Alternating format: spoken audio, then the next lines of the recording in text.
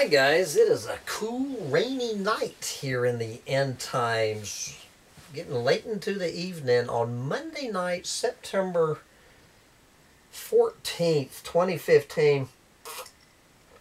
And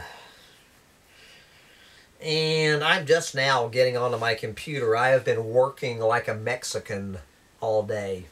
Just finished another Mexican immigration rant. About all the Mexicans trying to steal my job out here digging dirt.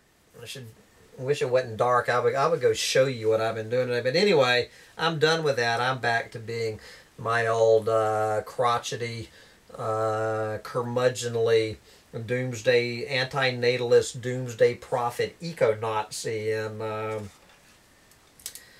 I was trying to refrain from doing yet another rant on this, do I call this three-part documentary right here on YouTube called Human, just simply called Human, that I definitely encourage you to watch.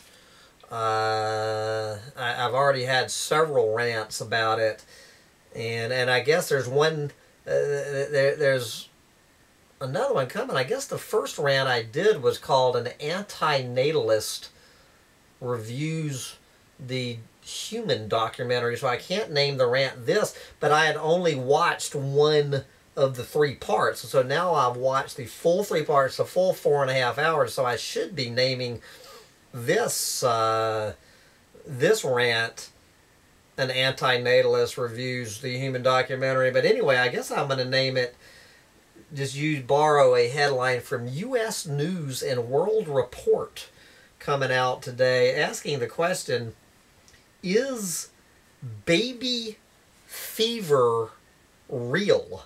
Is baby fever real? And I'm just going to read a couple of paragraphs out of here because it really makes me want to puke, about the science of baby fever. Meaning the uncontrollable human urge to have a baby. Completely, I am thrilled to say I'm 55 years old. I have never, since the day I was born, on any cell of my body, right down to my sperm cells, I have never had the urge to have a baby.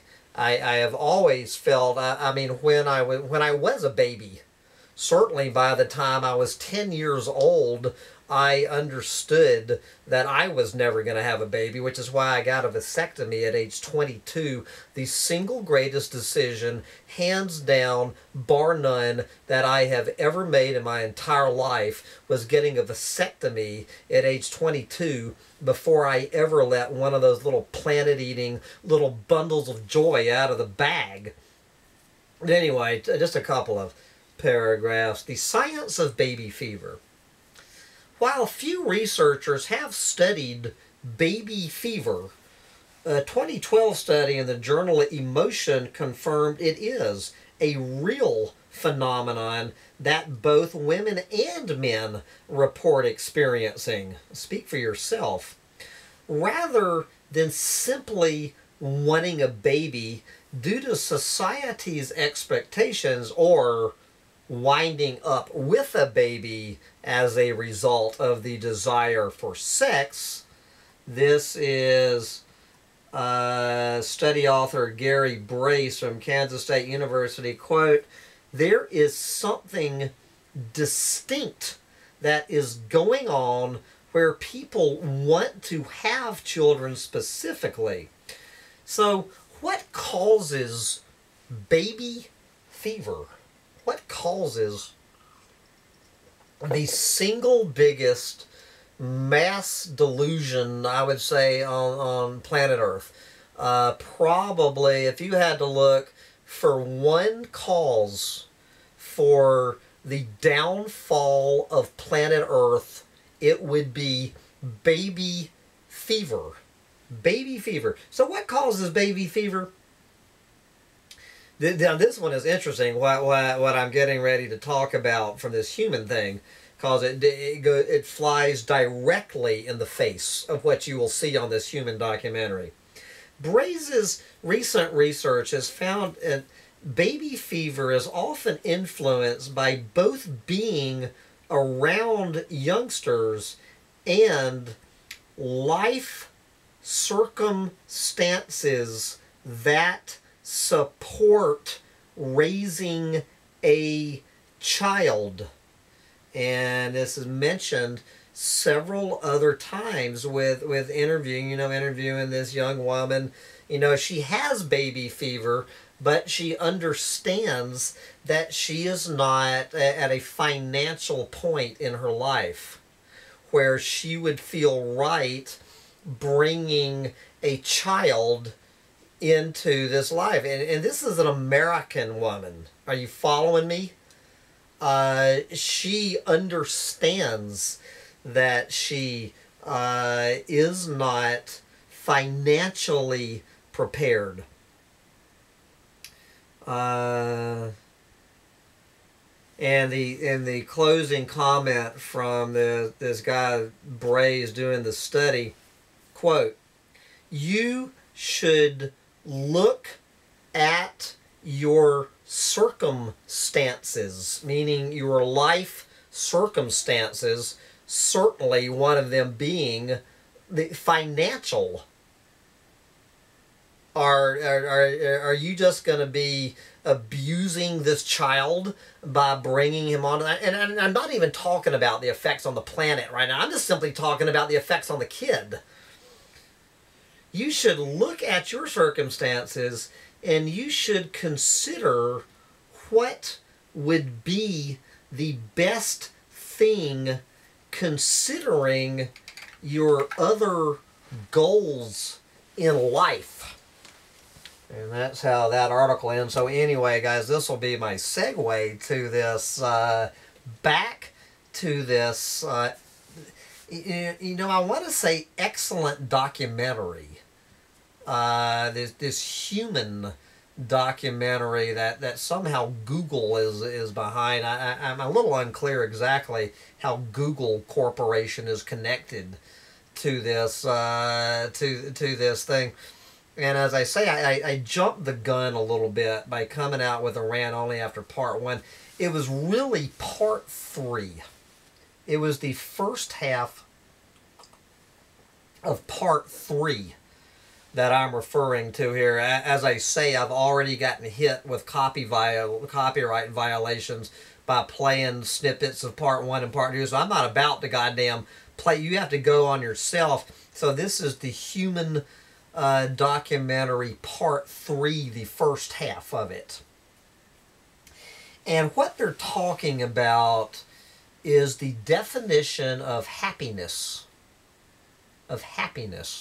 And so what they do is these filmmakers, they interview, I don't know, in this segment, I'm guessing 12 to 15 people from all over the planet, and virtually everyone that they interview about this whole section, what is happiness, is...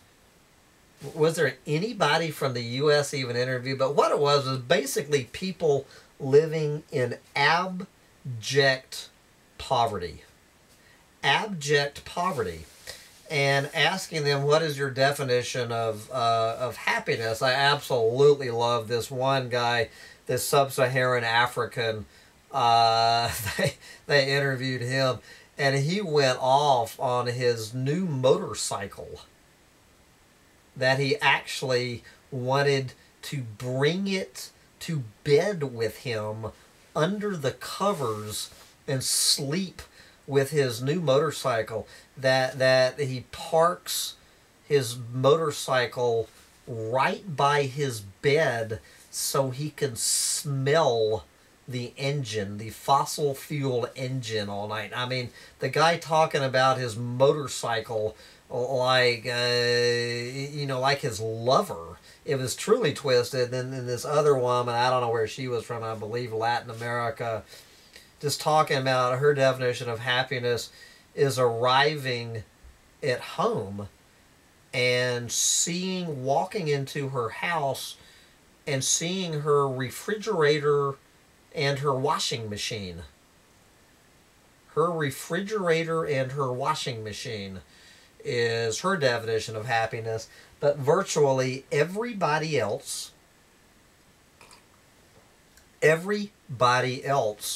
that they interviewed, female and male, as I say, I think every one of them living in abject poverty, take a wild guess what their definition of happiness was. Having children. The little bundles of joy. These people who have absolutely zero business, and I'm not talking about the planet right now, of course I am, but you know what I'm saying. I mean, right now, what I am talking is about just the absolute child abuse. Bringing a child into their lives that if you know, I'm talking just what in America would pass for the most poverty-stricken welfare mother living in some goddamn run-down tenement in East St. Louis, or maybe some Native American woman out on some guy in Pine Ridge, South Dakota, or some goddamn hillbilly from Kentucky. It compared to the people that they were interviewing, some hillbilly, unemployed coal miner, meth addict tweaker in Kentucky would look like the goddamn Queen of England compared to them. And you should have seen their eyes just lighting up.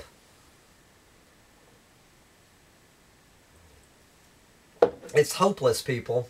I mean, watching this, I just literally felt, I mean, it was like just when I thought I could not get any more hopeless about the future of the planet, that the collective intelligence of this planet, that there was some, it's hard for me to get any more hopeless about the state of the planet, but after watching Human, you know, I mean, it was, after all, guys, the name of the documentary was Human. And the name of the documentary wasn't Elephant. The name of the documentary wasn't Rhino. The name of the documentary wasn't orangutan or gorilla or chimpanzee, all of which are going to be extinct by the year 2100. No, it was about Human. Was the name. The name of the documentary wasn't even Earthling, because you better believe if you went to any other Earthling on this planet outside of humans and you asked them, what is your definition of happiness, it would be that these sons of bitches go the way of the goddamn dinosaur. You know, and we can get back to making things right on this planet. 4.5 hours. 4.5 hours. I watched this documentary called Human. In 4.5 hours, the words overpopulation, so all of this pro-breeding, flag-waving, pro-breeding, never did you hear the words overpopulation, carrying capacity, overshoot, ecological footprint. You never heard the words global warming or climate change uttered one time in 4.5 hours. I don't believe you ever heard the word pollution uttered in 4.5 hours. That they gave 20 minutes to gay rights. I had my rant about that.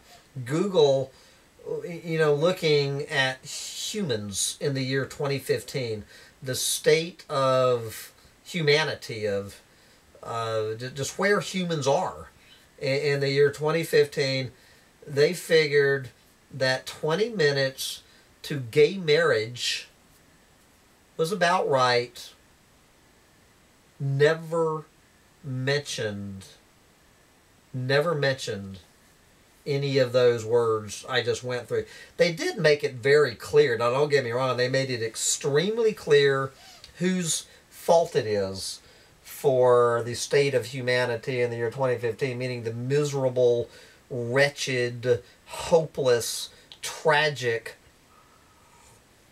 state of humanity is people like Donald Trump. It's the not just the 1%ers, but probably the 20%ers. Their percentage that includes people like you and me, meaning Americans. It's Americans' fault. We get it already, guys. They made it abundantly clear that overconsumption by rich people, overconsumption, eating more than their fair share of the planet, and income equality by these greedy, rich sons of bitches like Donald Trump. They are the reason that the state of humanity is in it. That they get it, okay? They drilled it into our heads for 4.5 hours. Do they think we're stupid? Do they think we're stupid that we don't get it? That that global industrial capitalism, income inequality, and overconsumption of this planet-eating shit are some very good reasons why this planet is in the shape it's in. But what they completely, this is what I don't get. Clearly this filmmaker, I can't remember his name, he's some French guy. I don't get it. The man is obviously not stupid. And I'm sorry I can't give him credit. The man is not stupid. So he has to understand.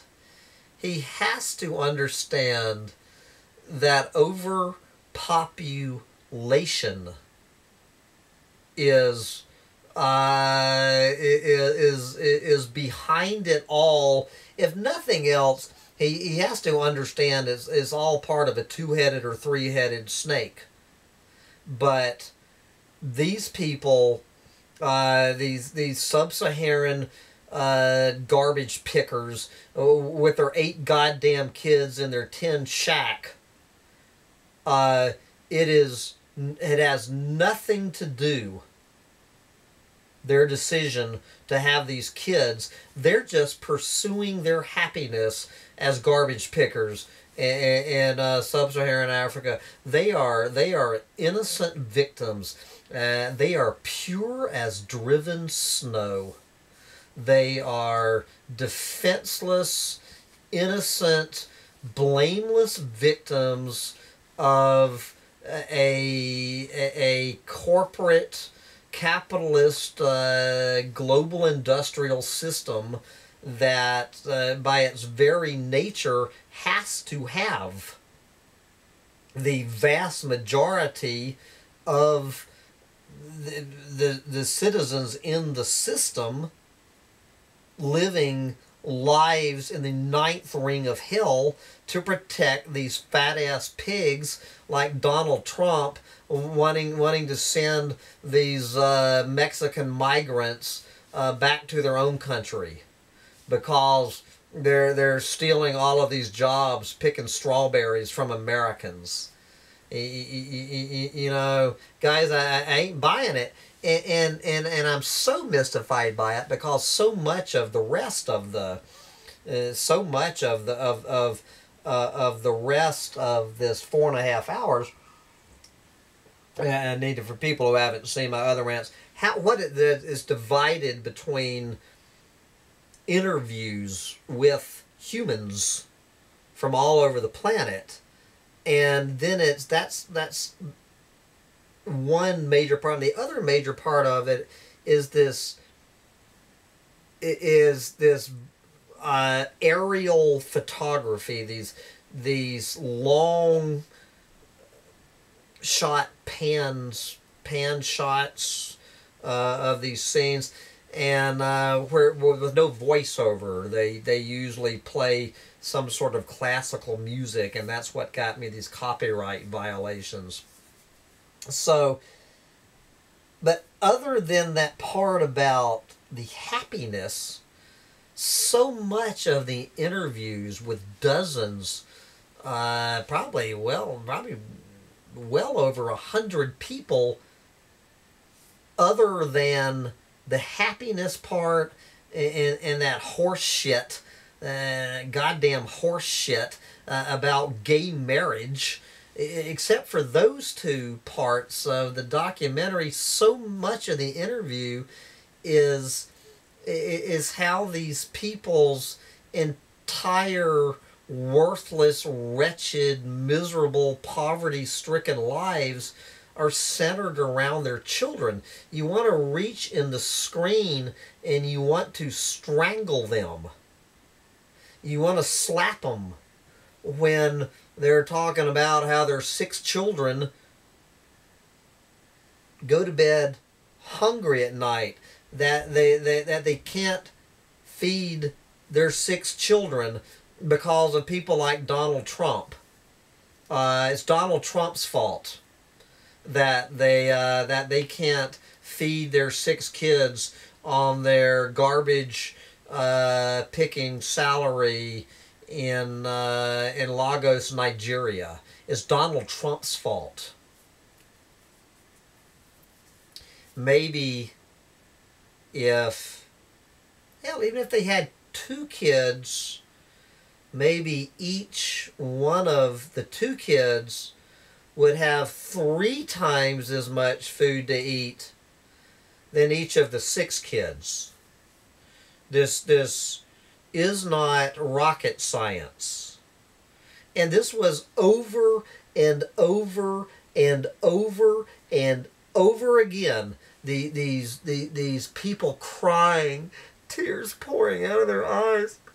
I cannot afford to feed my children. And there's one guy I loved. I mean, of course, the word deforestation never mentioned, but what he was talking about, one reason that he can't afford to feed his children, that there's no way to cook any food, because he said every single tree